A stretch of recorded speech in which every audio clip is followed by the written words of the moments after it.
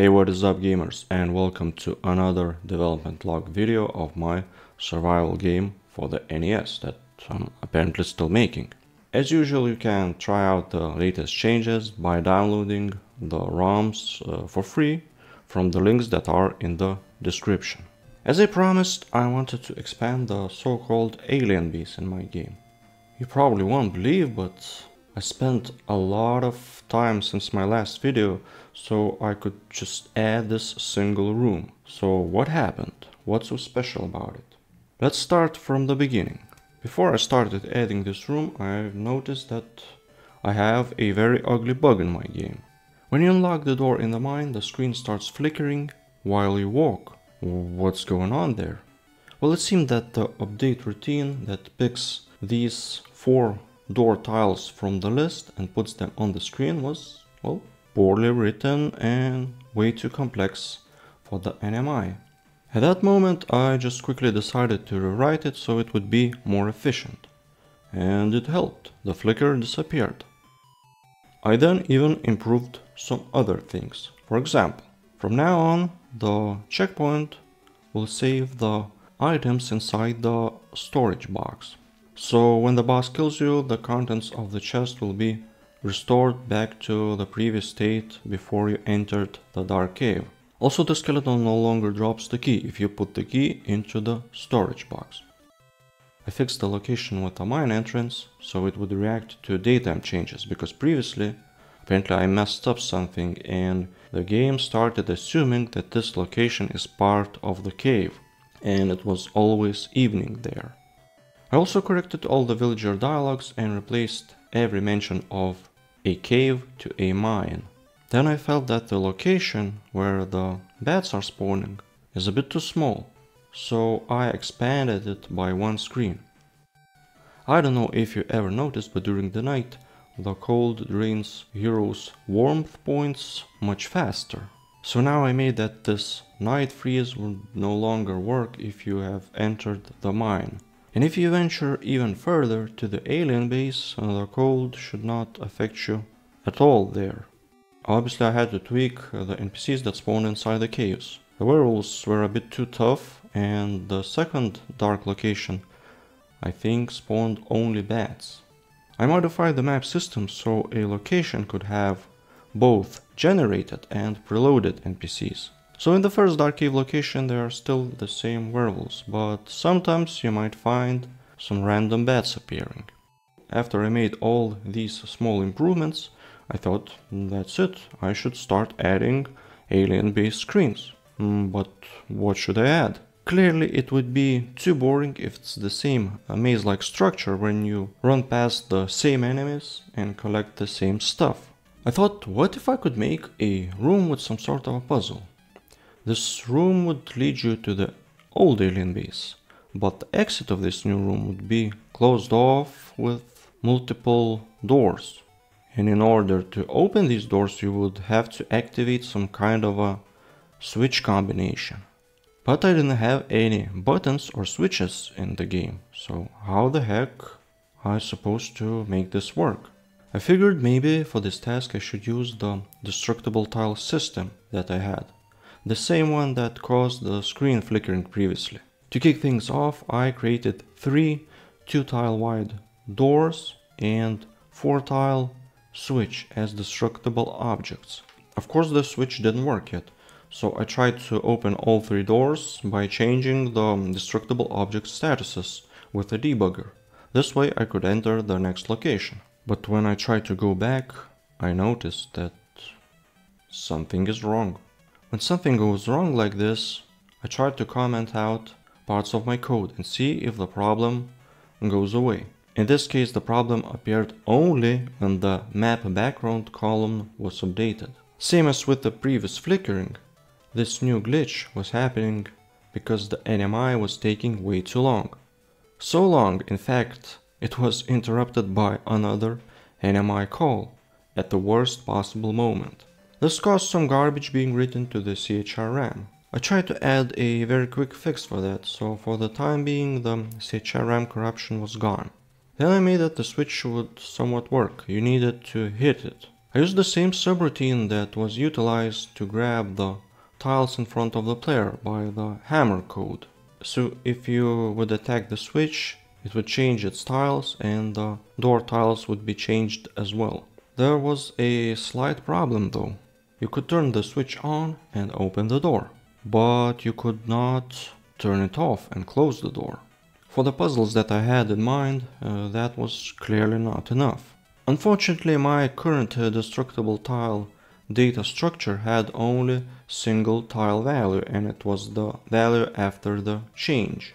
The original tile values were stored in the map data, and it was pretty hard to fetch them from there. Sadly, there was an even bigger issue. The annoying map flickering as you walk has returned.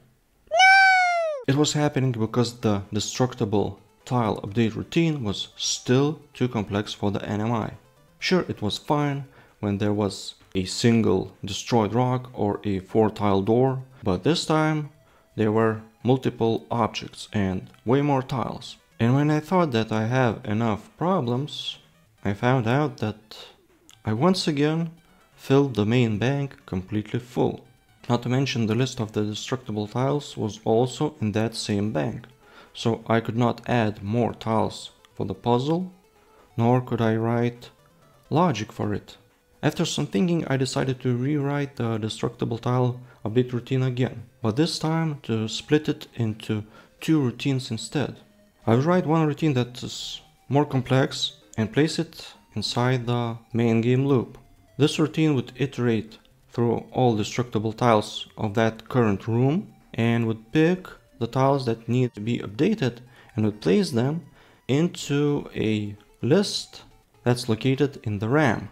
The second routine would be very basic. It would just output the data from that RAM list to the PPU during NMI. I thought that I needed at least 30 bytes free in RAM, because let's say to draw a single tile I need 3 bytes, 2 bytes for the address and the last one for the value. This could have been a piece of cake, but guess what? I did not have any free space for such RAM buffer. I already filled the RAM full with all kinds of silly 1 byte long variables that probably could be fit into single bit. So I went through my old code and tried to remove some of these silly variables. Basically, some variables only live in certain game states, like the menus or cutscenes, so I can take these variables and put them on top of the gameplay variables.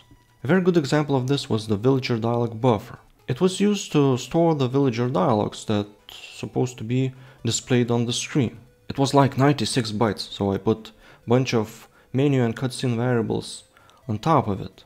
This way I gained a lot of free space in RAM. I also decided to rename the destructible tile system to a modifiable tile system, since the tiles are not necessarily destroyed now. To save some space in my modifiable tile buffer, I decided to use 4 bytes for 2 tiles. Because in most cases, objects like doors or rocks are made of more than 1 tile. So I could save the address of the first tile on the screen into first 2 bytes and then use 2 remaining bytes for the 2 adjacent tile values. And in case if it's an object consisting of only single tile, I could just put 255 into the last byte. In order to save some space in the main bank, I moved the modifiable tile data from there to the banks where the maps of these tiles were located. This way I managed to free up a tiny amount of space to work with. But most importantly, now I can add more modifiable tiles without great limitations. So yeah, I wrote a quite complex update routine that fills the modifiable tile buffer. It's not perfect yet, and it had a lot of weird bugs at the beginning. And it updates the tiles a bit too often than it should. I kinda expected that there might be the same problems as before, but to my surprise, after I finished writing the drawing routine, everything worked flawlessly. There's no significant lag or flickering. Everything works just fine when you enter the room with multiple doors.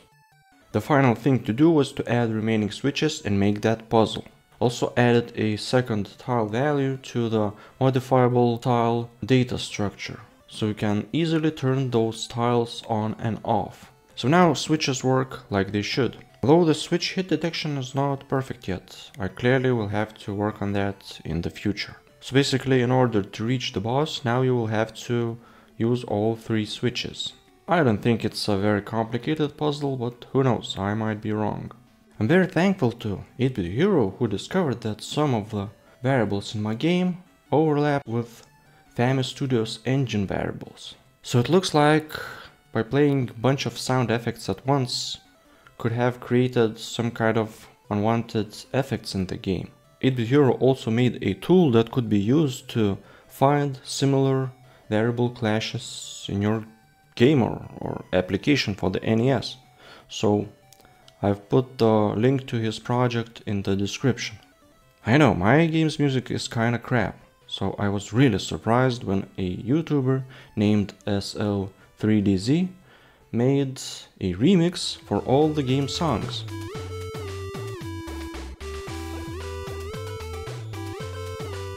The link to the full video is also in the description, so check it out and definitely subscribe to this channel.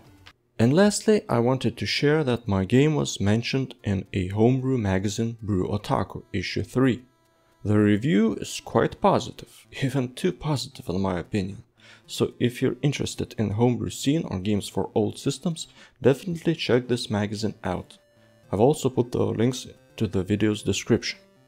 Well, I guess that's it. As usual, the shout out goes to the awesome channel members: RetroSorcas, Tim Beimer, Christopher Wigren and Mr. Kesha. Thank you guys. So yeah, thanks for watching till the end, and I will see you in the next video. Bye bye.